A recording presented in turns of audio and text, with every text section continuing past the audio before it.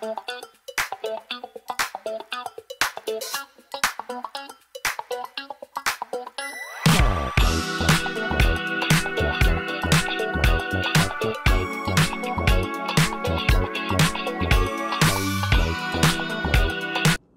is going to show you how to make one of his specialties. I don't know if you've heard me say on videos before, when we go to a seafood restaurant, because David loves seafood, that David's shrimp are better than any I've eaten anywhere. So I've convinced him tonight to show you how to make his shrimp. Well, first thing is I'm going to show you my ingredients I use. Of course, you need shrimp. Tonight we're using the large size shrimp. We've got 2 bags of these, so it'll be 2 pounds total. And what I use, I'll get the natural light beer, I'll get a 6-pack of that. I'll pour it in here. I'll bring that. I'll pour some vinegar and the Old Bay seasoning. And what I'll do, I'll put all this in the pot. I'll stir it up, bring it to a boil. Once it gets to boiling, then I will dump the shrimp into the pot and I will cook them approximately maybe 3 to 4 minutes until they start turning a pinkish color. And then I'll take out 1 or 2, just look at them, and when they look like they're done, I'll take them off. So what I'm gonna do right now, I'm gonna get everything mixed together and I'll show you what it looks like.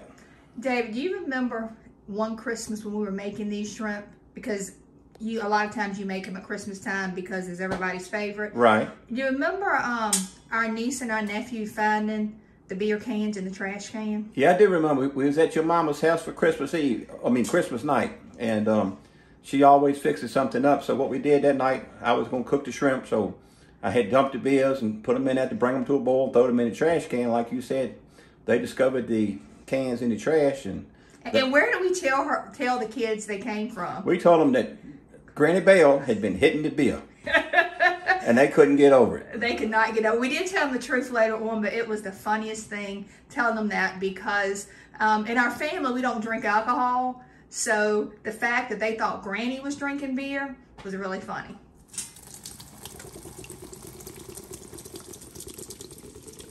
And then I'll probably have to add a little bit of water to it just to make sure we got enough in here. But the majority of it will be the beer and then the vinegar. So far you used 2 cans.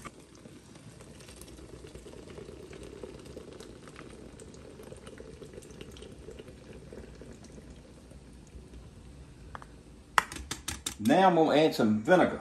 And I really don't measure it out. I just pour it in here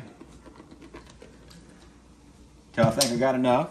It's about a 1/2 cup maybe? Probably. 1/2 cup, 3/4 of a cup. And then I take the Old Bay. I will mix in some of that. I just sprinkle it around. And you can put as much or as little as you like, based on your taste. And then I take my spoon and I kind of stir it around a little bit. Get that all mixed in there good. And then I'm going to add 1 more.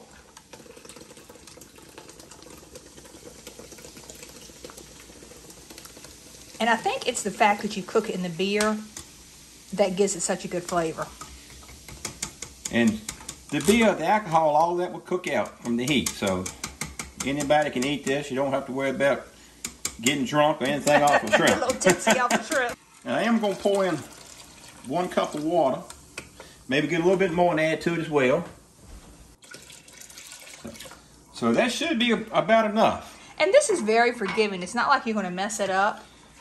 If you put a little more beer, a little more water, vinegar, whatever, it's going to come out good. And I'm going to add just a little bit more Old Bay because we do like the Old Bay. We love the Old Bay on it. So I got that.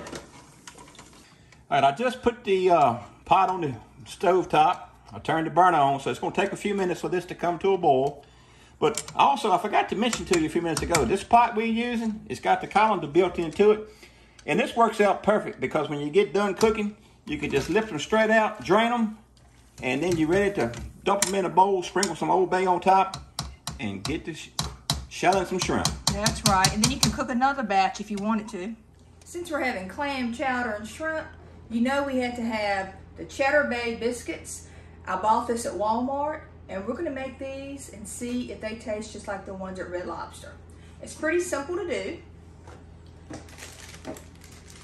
First, you take the baking mix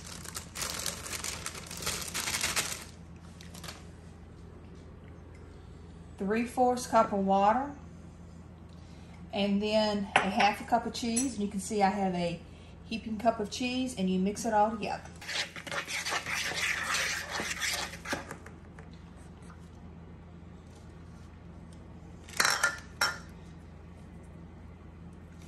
Ready?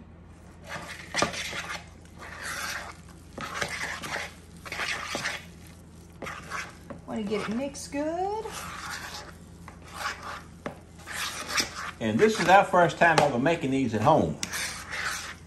So I'm anxious to see how well these taste. I hope it's going to be good, because I know how much you love these Cheddar Bay biscuits from Red Lobster. I do love them at Red Lobster. And I'm hoping that these is going to be just as good. I hope so too, David. All right, after I mixed it, I'm taking probably about 3/4 of a scooper of just a regular ice cream scoop. And if you notice, I am baking these on a Pampered Chef pizza stone. And you can tell by the looks of it that it has been well used, and that is when it bakes so good, people. So if you have one of these, put that in the comments below. And I can testify, this stone has done a whole lot of nice baking. It has, and I've got several stones.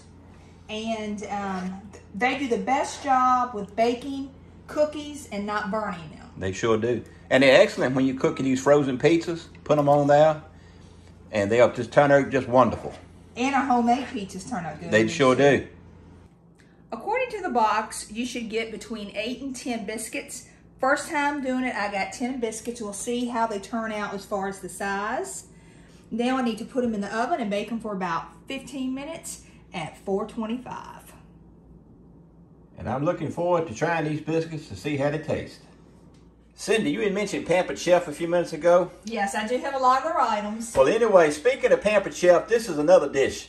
And I tell you what, this dish right here sure can make some delicious peach enchiladas. And this is what they look like. She baked these earlier. We already got a video fixed from last year. I'll probably post that in here, so y'all be sure to check that out. That way y'all can make y'all some of these delicious peach enchiladas. And also to go with our shrimp tonight, like Cindy had mentioned, I love seafood, and Carly loves the clam chowder.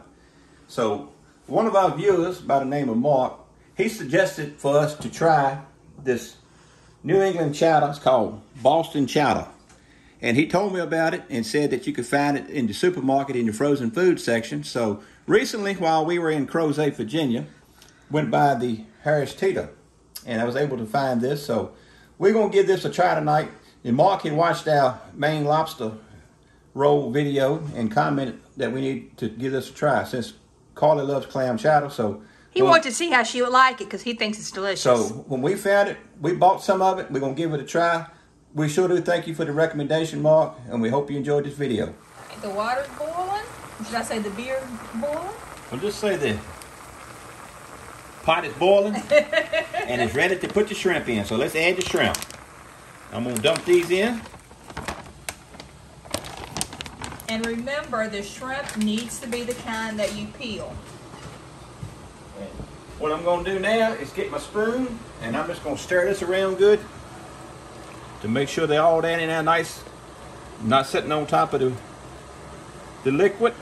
You want to make sure they're getting boiled and steamed. And probably about 4 to 5 minutes, they'll be ready. So we'll show you what they look like when they get done. Well, the shrimp, they're starting to look like they're getting close to being done. And over here in this pot, this is the clam chowder. This comes in a bag. You just take it out and you boil the water, put the bag in your boiling water, and cook it for about 13 to 15 minutes. It can't get no simpler than that. All right, I'm going to mix the little pack of seasoning that comes in the box. It's garlic and herb seasoning. And I will brush this onto the biscuits because we're getting ready to take them out the oven. So give them that garlicky taste like you're used to at Red Lobster. And speaking of biscuits, there's the timer. Let's get them out and see how they look. Just brushing some of this delicious butter goodness on top of it. They smell like they smell at Red Lobster, don't you think so? Really, all I'm smelling is that shrimp. Well, you know what? It may be because I'm right here on top of them, and I can definitely smell them. Now I can catch a whiff of them. Now I can smell that garlic. They all smelling good. I just took the shrimp out of the bowl. This is what they look like. They look good. Now I'm gonna dump them in a bowl, mix it with some Old Bay seasoning, and it'll be time to eat. Right now I'm just sprinkling the Old Bay on them, and I'm gonna stir them up and get that all mixed in good. But they smell delicious. Oh, they're smelling delicious.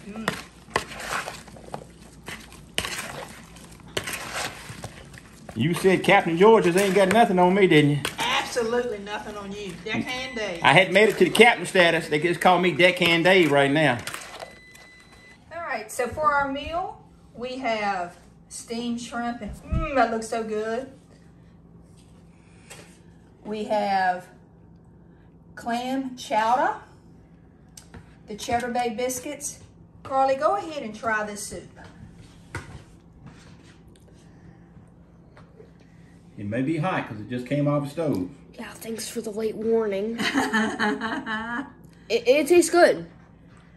Other than about to burn my mouth, it tastes good. You were sneaking a little bit while ago. What did you say as soon as you tried it? This is good. That is exactly what you said and how you said it. All right, David. I will say one thing. You can definitely smell it. It's got a good smell to it. And it's thick. Look at here. It's definitely thick. Just look at all the ingredients. You can see the pieces of clam in it. Now we showed the container. You find it in the frozen section. We found it in the meat department in the frozen section. We did. And I will say this. You see this bowl right here? This is 1 whole cup. And Carly, she's got 1 whole cup. So we bought 2 cups total. But that's a lot more than what you would get in a restaurant. Oh, yeah. Because that's a big bowl. This soup is so hot. David says he's got to let it cool down. I got to let it cool down. Just look at the steam coming there. I see the steam kind of. Why don't you get one of those biscuits and try it? All right. That's what they look like. They almost look just like the ones you get at Red Lobster, don't So they? similar. And you can definitely smell the cheddar and the garlic.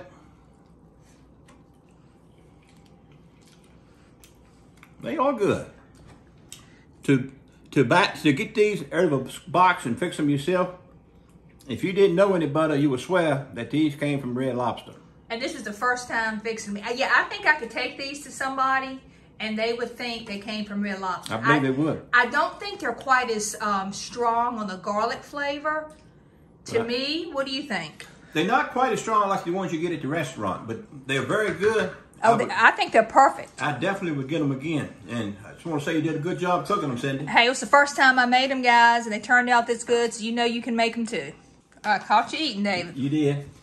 But I just want to show you, this is some real thick clam chowder. You can see the pieces of clam, potato, and it's just very thick, and it tastes delicious. I tried a little bit of it. And you can heat it up in either the microwave or the stovetop. We did but one each way. We did. And there's no difference in the taste. But I tell you what, this is delicious. Thank you so much for recommending this to us, Mark. Yes, thank you. This is just delicious. I'm enjoying it. In fact, the clam chowder inspired the rest of the meal. Because when you're going to get the clam chowder, so I've got to fix some of these biscuits because I've seen the box and never fixed them before. Right. And then it went from, oh, while we're doing this, let's let David fix some of his famous shrimp. But I do love clam chowder that you get at Red Lobster. And I tell you what, this is delicious. How would you rate that compared to Red Lobster? Do you think it's better? I say it's better. Mark said it was good. Mark was right. What do you think, Carly? Good. I got a question for you. In my travels, I see this clam chowder again. Should I buy more? Yes, he should. Trust me, he should. And it's frozen, so that means he can buy extra and keep it in the freezer. Because I haven't found any stores around here, but we have not searched, but I will be looking. Hopefully. All right, Cindy, I noticed you've eaten a few shrimp and you've had the biscuit. What do you think about the food so far? David, you outdid yourself. It's been a while since we've had this shrimp, and it is amazing. And I'm so glad you fixed it tonight. A lot of times when we fix the shrimp, we'll do shrimp and steak. But since we were doing the clam chowder, we just decided to do that tonight. And this sure is tasty. Mm-mm. And I also want to ask you, what do you think about the biscuits? How do you like them? I think that they're wonderful. And I think they're just as good as Red Lobsters. All right, David. So, I see you got to the shrimp. The shrimp are good. The soup was delicious. Everything's been great tonight. Kind of reminds me of going to the beach, eating seafood. In my opinion, don't get no better. Hey, I've told you before, I don't know why you go out and spend money when you can fix shrimp better than anywhere else I've had it. And thank you very much to one of our subscribers, Mark, for requesting this very good clam chowder soup. And you heard all of our opinions. So, I think this is the end of the video now. Make sure to like and subscribe and hit that notification bell so you won't miss our latest greatest videos. See you next time. Thank you for watching and God bless.